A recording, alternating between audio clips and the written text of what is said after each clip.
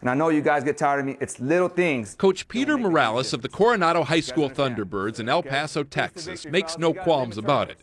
He has a favorite on this team. Mitchell, I need you. I need you to help me out with my coaching tips, Mitchell. Team manager Mitchell Marcus has a developmental disability. 1, 2, 3. But he far surpasses everyone here when it comes to love of the game. He's just an amazing person that our basketball team loves being around. Good. Mitchell's mom, Amy, says he's always been that way. Mitchell always had a basketball. That was always what he wanted for his birthday. And because basketball is that important to him, on the last game of the regular season, the coach told Mitchell to suit up. What was it like to put on the uniform? I was very happy. I imagine you were. Just wearing a jersey was enough for Mitchell.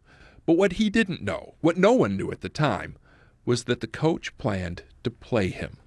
At the end, no matter what the score. You were prepared to lose that game. For his moment, yes. For his moment in time, yes.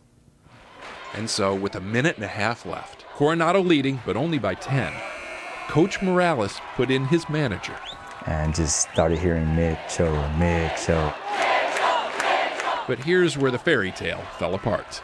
Although his teammates did everything they could to get Mitchell a basket, each time they passed him the ball, he either missed the shot or, like on their last possession, booted it out of bounds, turning the ball over to the other team with just seconds left. He wasn't going to be able to score. But I was hoping that he was happy that he was just put in the game. Could you have ever imagined what happened next? No, I did. I could not. Not at all. What happened next happened on the inbound. The guy with the ball there is a senior at Franklin High School, number 22, Jonathan Montañez. I was raised to treat others how you want to be treated. Just thought Mitchell deserved his chance, deserves his opportunity. I think I'll cry about it for the rest of my life. What Jonathan did was yell out Mitchell's name, then threw the ball right to it. Right there. One of the most memorable turnovers of all time.